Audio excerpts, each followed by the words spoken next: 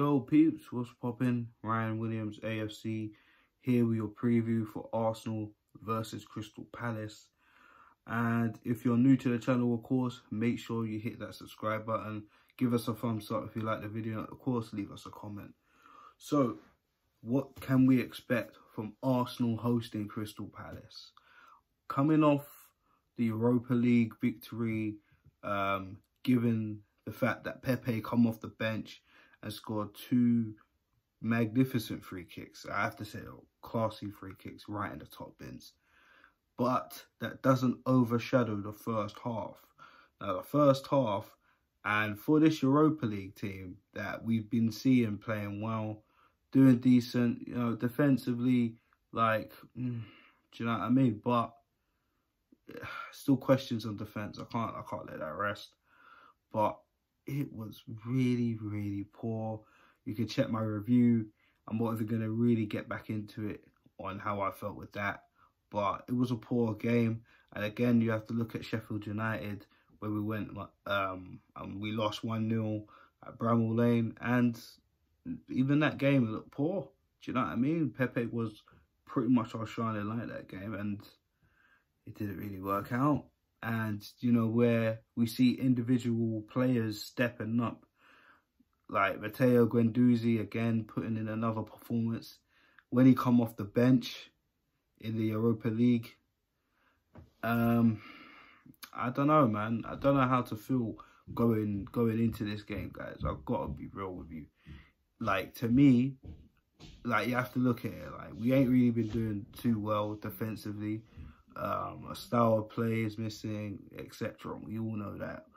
And, you know, basic defending doesn't seem to agree with Arsenal. All the defenders are just... And then we got defenders that need to play that we bought and we're told that we're fully fit. There's that. We have a very, very bad creativity issue right now. We know the issues with Mesut Ozil. And of course, we will know about him and Emery having a little chat, shall we say, on the training ground. And even that, we didn't even see Ozil in the team. And then there was more posts from Ozil, you make me laugh, and etc. And it's just not really good for us right now. I mean, we just had a summer where we splashed out quite a lot of money. And since then, since the start of the season, yes, we've won games, but have we looked convincing? I mean, the games we threw away, like Watford, Spurs, we could have won it, but you know, it was what it was. Manchester United at Old Trafford, a ground we haven't won in so many years. It was probably our best chance. Do you know what I mean? But it didn't happen for us. And do you know what I mean? We've come back from games like even Aston Villa, 10 men down, and we come back and won 3-2. Like, do you know what I'm saying? And even the Europa League game just gone. You know, we were 2-1 down. We were 1-0 down, went 1-1, and then we went 2-1 down. And then Pepe had to come off the bench and literally get the goal, get us the victory with the equaliser and the winner. So, I mean, we ain't really very good at controlling the game, are we? And this is a major concern because, again, we've seen the likes of Crystal Palace. We already suffered a loss from them last season. And when you kind of accumulate the points, how we only missed off by a point or two off top four last season, that was a game we could have won. And we could have got 3 points, but we didn't. We dropped and lost all 3. So this game is important. We are a point in front of Crystal Palace in the table. Funny enough, Sheffield United are 7th right now. So if we fall back, if we lose or even draw and Sheffield United win the next game, we don't, then we're in big trouble already. And I know it's early. A lot of people saying it's early, and I hear that. But I'm sorry, but if we don't set an example and a stamp in the Premier League saying we're looking to get top 4 this season, then right now is all for nothing. Do you know what I'm saying? So right now, we need to be taking these games seriously. We need to be going out there and busting a gut. It's as simple as that. The problem is, you know, like the way the manager's setting up the team, like Torreira playing like he's a number 10, it doesn't make sense. Well, we all know he's a DM. Do you know what I mean? Last season, he had a very good season until probably come back from that suspension after he got sent off in the Tottenham game, and he just looked out of it. He just didn't look like Torreira of old. He just looked off the pace. But that's what happens when the manager doesn't really play you that much, and then now he's trying to utilise you more. A replacement of Ozil, which doesn't make any sense. Well, we got a replacement in Ceballos, but Ceballos is playing a deeper role, like with Guendouzi. It doesn't make any sense whatsoever. So it is what it is. So without the moaning, let's just get into the starting 11 for me. In goal, of course, we're going to go with Bernd Leno. I didn't really feel we had a good game at Sheffield United. There was a lot of the stuff that I pretty much said in that preview. I said, listen, he's got to have some serious, good decision-making, because you cannot be passing the ball out from the back when you see 3 oppositional strikers on the edge of the 18-yard box. It doesn't make any sense. So, Leno, you need to sort it out. Right back, Callum Chambers. I think he's been putting in one hell of a performance lately. If you look at look at every game he's played in, I mean, he's played well. You know, the last game he slipped off. Do you know what I mean? Everyone was poor that night. Do you know what I mean? Probably apart from Pepe, apart from that chance Pepe missed. You know, you can't cut off the rest of the game. But he was probably the best player. You know what I mean? But regardless of that, Callum Chambers sticks in that right back position, obviously better, and I wouldn't want to risk that quite yet. I'd rather wait a little. I'll give Bellerin some time, keep playing him in the cup games and see how he is.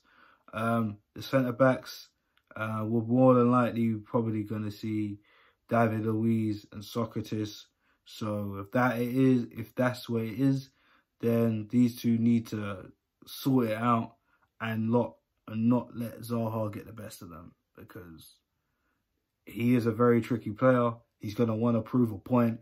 Obviously, we all know he was linked to us in the summer, and obviously the move didn't happen, and we opted to get Nicolas Pepe in return. So he's going to be wanting to make a statement. Of course, this is a club that he supports himself. So for him to miss out on his big move, dream move last summer, you know he's going to want to turn up with the team he's with, like he did last season. So these guys need to be strong. Socrates and David Luiz. Now, the left-back situation, me personally, and I'm going to say this, Kieran Tierney has to start this game.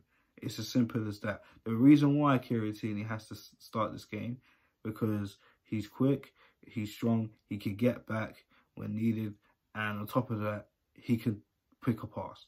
He can pick a pass. We've seen it in the Europa League time and time again. You can ask Gabriel Martinelli. He'll tell you himself. And I'm sure Pierre-Emerick Aubameyang, Lacazette, or even Pepe, if he even tries to bring him in, or Pepe loves to cut in, can even deliver that. So I don't see why not. And plus, Emery has come out and said that he's fit. He didn't go with the international squad because they didn't really want to risk anything. They wanted Kieran Tierney fully 100% fit. And he didn't play at all in the Sheffield United loss at Bramall Lane. And he played, 90 minutes of the Europa League game against Vitória. And yeah, he was at fault for the first goal. But let's be honest, no one was really tracking back and helping him. And that seems to be a problem with the wing-backs. When they track back and then they're one-on-one with the oppositional winger, you don't see our winger really tracking back. They're kind of leaving them for dead. It's like, bro, come on, get back. And that's a problem. But to be honest, due to the fact that Kolasinac's end product is so poor, Kieran Tierney's in there. We're more than likely going to see Granit Xhaka in the team. He is the club captain going forward. So, for me, Xhaka needs to, be on his best game. We know the transition from him is slow, and to be honest, it's more quicker with you got Guendouzi carrying the ball alongside him, and Torreira, as he's just more agile and he's more quick. But we all know Torreira is going to probably play more higher up the pitch. So obviously Granit Xhaka has a big job to do. And again, you know, Zaha, Townsend, and a couple of them Palace, man. Palace have got ballers as well. Let's not underestimate Crystal Palace. So Xhaka needs to be on point, and hopefully his distribution can be on point. Matteo Guendouzi, the maestro, I like to call him. For me, he definitely is like the first man on the team sheet. No hesitation. This kid has got so much talent in him. It's unreal. The way he could pick out a pass, the way he's so confident, even making runs. And he knows the smart runs, the runs that will draw fouls, that, you know, that will bring the team. He likes to shout and tries to get up the fans. The one thing that does worry me about Guendouzi a bit is how he starts the game, because sometimes he can hold on to the ball for way too long, and sometimes he doesn't look sure, and then he starts holding up the ball.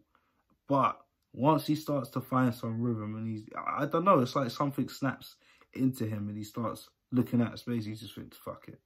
Do you know what I mean? So for me, we need him tomorrow, along with Dani Ceballos. Ceballos, I think, you know, him and Guendouzi, that partnership's not too bad. I don't mind seeing it more, if I'm honest. I'll give Unai Emery that in the credit.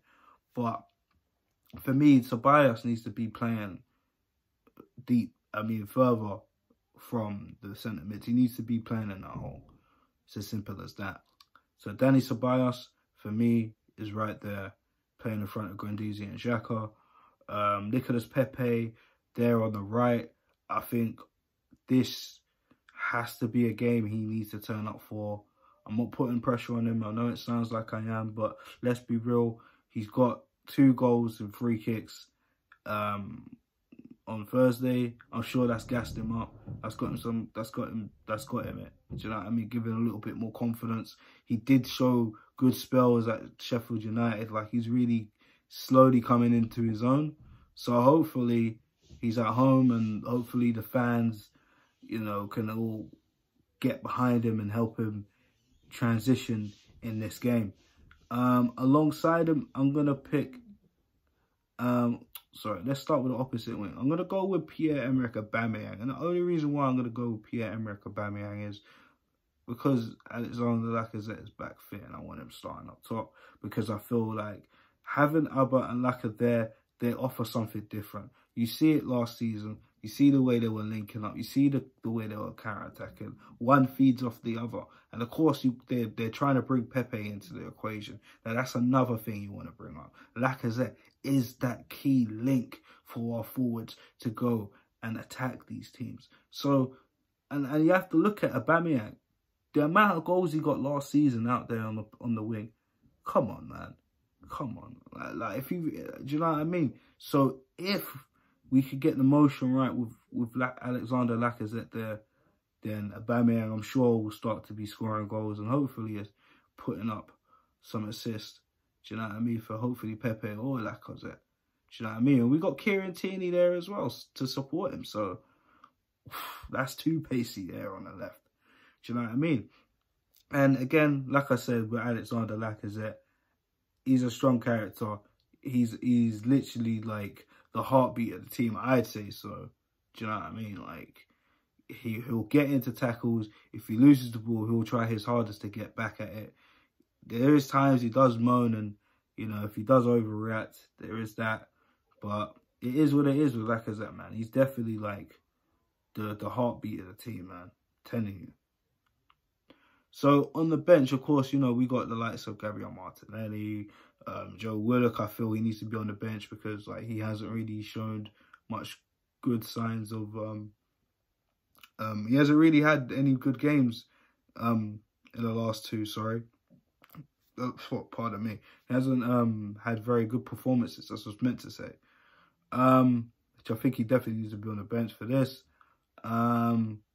Do you know what I mean? Would you, now this one, I'm just thinking, now guys, let's segue into this. So we all know the Mesut Ozil situation, and we know that Unai Emery doesn't like Ozil. It's facts. Them two legitimately have beef. I'm not coming out and saying I know every shit, but from what we see, we know there's something wrong between the two. They don't like each other.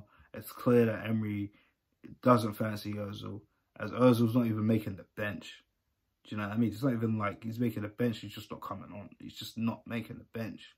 And at a point, like I said earlier in the video, where we lack creativity, and we all know Mesut Ozil, but we all know Mesut Ozil.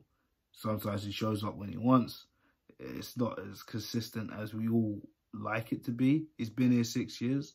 And, you know, I just want the best for any player that plays in an Arsenal shirt. And I might get out a lot of people, you know, like Xhaka or Mustafi or Kolasinac or Socrates, and even Ozil at times. But Ozil wants to be at Arsenal. He's come out. He's always said he's Arsenal through and through, pretty much. He doesn't want to leave, etc. And we all know it's just this war between Emery and Ozil. Boy, it might go on for a while. So, what would you guys do? Would you put Ozil back into the squad, or do you applaud the manager for freezing Mesut Ozil out of the squad right now? Leave it in the comment section, guys. I would love to hear from everybody that's watching this video. So, let's give you the predicted scoreline. Now, like I said, I'm not really too confident. In the last couple of games that Arsenal showed me, like, yes, we did come back against Vitória, but again, like I said, Pepe free kick. Do you know what I mean? It just wasn't good for us defensively. We looked absolutely poor. Sheffield United, it looked like we didn't want it. Sheffield United looked like they were up for it. And of course, we gave them that easy-ass goal. And I feel like we were looking so dead in set pieces. It's unreal. If Palace get set pieces, you know they got some athleticism in able to jump over the defenders and time that and get that in. Yes, we had the likes of David Luiz and Socrates, but listen, man, they're strong. But at the same time, these guys know when to give a penalty or pull a shot or two. You know what I'm saying? So for me, this is tough, man. This is tough. Like, I think this is gonna be a close one, and I'm gonna put my heart out there. I'm gonna go over 2-1 win to Arsenal. I think Pepe hopefully will come good. Like I said, him there with Guendouzi, Aubameyang, Pepe, like, come on, man, it's crazy. It's a bias in the mix. Do you know what I mean? But our defensive issues are the problem. But again, like I said, Kieran Tierney's there, Chambers on the right. I don't mind Chambers. Then I'm not as bothered, because I know what the opposition have that my defenders don't. Do you know what I mean? And David Luiz and Socrates just definitely need to be on point. It's as simple as that. So guys, I hope you enjoyed the preview here. Let me know what you think in the comment section of this video. Let me know what your predicted scoreline is for Arsenal versus Crystal Palace. And also, let me know your thoughts on the Emery situation. Do you think the manager, do you think this is the right manager or not? Do you agree with anything I said? Go back to my previous videos and check out the content. See what I'm saying. You never know. So anyways, guys, like I said, if you want to contact me, all my links are in the description box. Make sure you like this video, share it, and of course, hit that subscribe button. So Gooners, I'm out, and Arsenal, hopefully, we can go, leave the Emirates, go home with some 3 points. Peace.